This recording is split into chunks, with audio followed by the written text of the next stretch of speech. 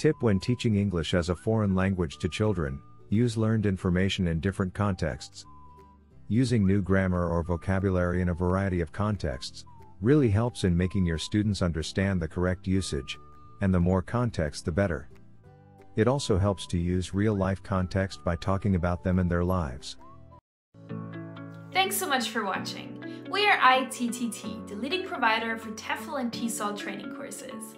If you like this video, please subscribe by clicking the button down here and click on any of the videos here on the left for more interesting teaching tips for getting certified to teach English abroad and online.